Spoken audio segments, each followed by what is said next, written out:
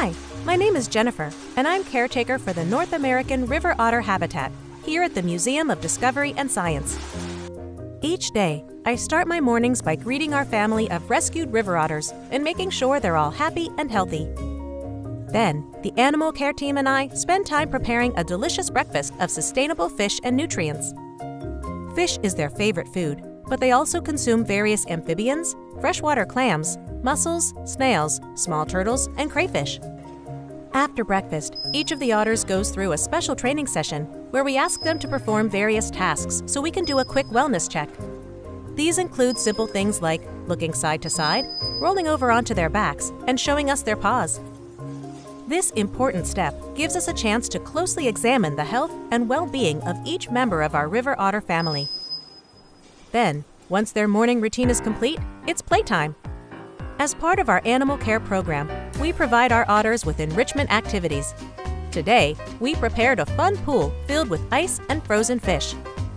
North American river otters have chip-resistant teeth that are perfectly adapted for crushing shellfish and hard shells, so they love crunching those tasty treats. MODS connects people with inspiring science, including the animals in our care. Our river otters are true ambassadors for their species of large mammals. River otters, like the ones here at MODS, typically live 8 or 9 years in the wild, but with the proper care in special habitats just like this one, they can live as long as 20 to 25 years. Full-grown adults can be anywhere from 2 to 4 feet in length and sport a thick, water-repellent coat of fur. North American river otters are such great predators of fish and shellfish because they're built for water hunting. These sleek swimmers have fully webbed feet, short ears with necks that are the same diameter as their heads, and short, powerful legs. River otters' tails, which are used to navigate the water, are a full 1/3 of their whole body length.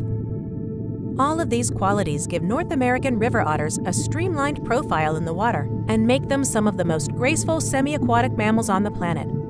Indigenous to our area, otters prefer Florida's natural ecoscapes like rivers, lakes, and the swampy land of the Everglades.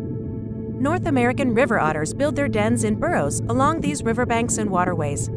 Sometimes they have multiple entrances above and below the water. These entrances often lead to a nest chamber lined with leaves, grass, moss, bark, and hair, and it is in these dens that they raise their families. But the North American river otter environment is in danger.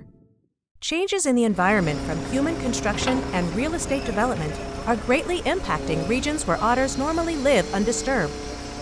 Due to their size, otters require large plots of undeveloped land to maintain healthy populations. Now more than ever, it is important for all of us to live responsibly and make sure that there is always room for these wonderful creatures to thrive. Otters are resilient animals, especially considering their dependence upon healthy watersheds and fish stock to survive and thrive.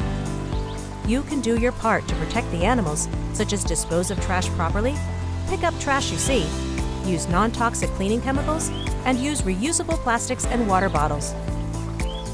To learn more about living responsibly and more environmentally conscious, visit our website at mods.org and get involved in your community. Be sure to swim by MODS to check out the North American river otter habitat, Otters at Play. Thanks for watching. See you soon!